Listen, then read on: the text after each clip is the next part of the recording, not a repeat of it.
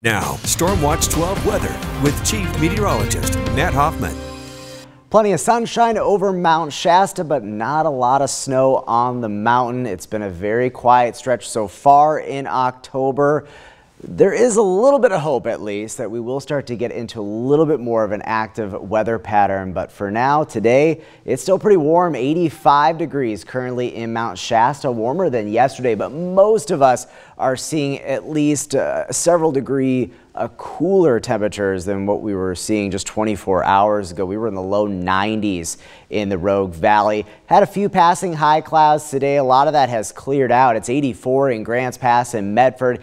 80 right now in Klamath Falls and Lakeview, 85 in Montague, and cool along the coast, 59 degrees in Brookings, where that marine layer has things socked in with cloud cover for at least Brookings, and we'll see more of that for the coast as we head into tonight. Some low clouds also developing through parts of Jackson and Josephine County overnight. Some higher level clouds, but staying mainly clear for the east side and Siskiyou County. Temperatures will still be chilly through Klamath and Lake County, down to the 30s in Klamath Falls and Lakeview, 50 the overnight low in Medford. Your bus stop forecast in the Rogue Valley, cool tomorrow, increased clouds. So it's not going to be as warm in the afternoon. Temperatures will be in the 70s for the kids as they head home from school. Winds will be a bit breezy up in the higher elevations, up in the mountains, and then also along the coast. But the big impact from this system, a very weak one that's going to roll through the Pacific Northwest, is some cooler temperatures. A lot of 70s for the day tomorrow for our inland valleys,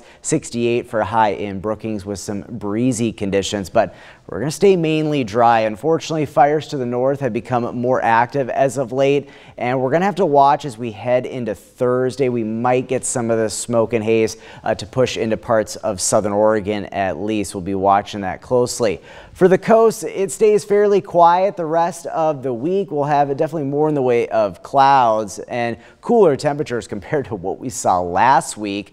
We're keeping an eye though on a system late Friday into Saturday that could bring some showers to the region, including the coast and even the Rogue Valley. But the next few days will stay dry. Temperatures back up into the low 80s Thursday and Friday. Here's a look at Stormcast as we head into tomorrow. Notice those increased clouds throughout southern Oregon and northern California as we go through the day on your Wednesday. That cloud cover sticking around for the most part, a good mix of clouds and at least some sun on Thursday. But as we head towards Friday, we should see some decreasing clouds in the region, and all eyes will be on this system off to the west. There's still some differences in the forecast models on exactly how it's going to track, but there is still that potential that we could see some showers in the region on Saturday.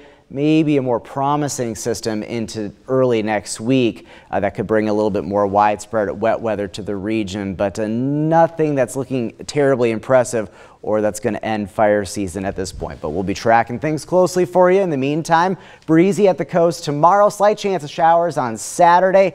For Northern California, temperatures notice not as warm over the next 7 days, but mostly we'll be seeing fairly above average temperatures. A slight chance for showers on Saturday. We'll also have that potential in the basin on Saturday. There will be a little bit of a cool down into the weekend as well. Up into the mountains, breezy the next few days, definitely increased clouds, but likely staying dry through the rest of the work week. And then in the Rogue Valley, those temperatures dipping into the 70s tomorrow, at least a little bit closer to average, but right back up into the low 80s Thursday and Friday. But you'll notice next Tuesday, low 70s. So that will actually be fairly seasonal for this time of the year, and it could come with some showers, which we definitely could use. But yeah, we're still kind of waiting to get into this kind of fall swing of system after system. But yeah, and hopefully next week we see some better news. It's looking a little bit more promising, so we'll watch it. Looks like it's on the horizon. Thanks, Matt.